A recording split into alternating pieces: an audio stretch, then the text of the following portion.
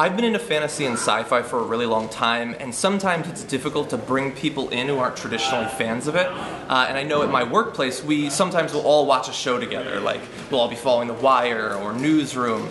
And so I was really excited when they decided to watch the Game of Thrones, and just watching everyone's reaction to each episode, I think it actually brought our workplace closer together, as silly as it sounds considering it's a fantasy show.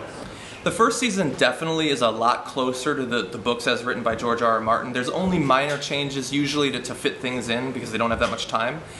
In the second season, the creators definitely felt more comfortable diverging, introducing totally new characters, changing up the order of events and things like that. When I started watching the show, I was worried about this, but honestly, they've handled it very well, and I think that in some cases they've actually improved on the original material.